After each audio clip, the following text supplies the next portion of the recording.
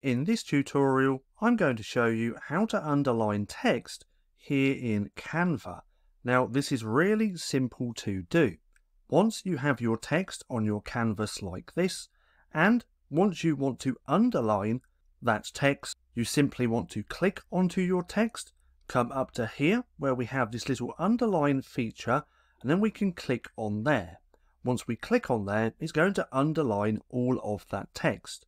Now to undo it, we simply want to click on there again and it will undo it.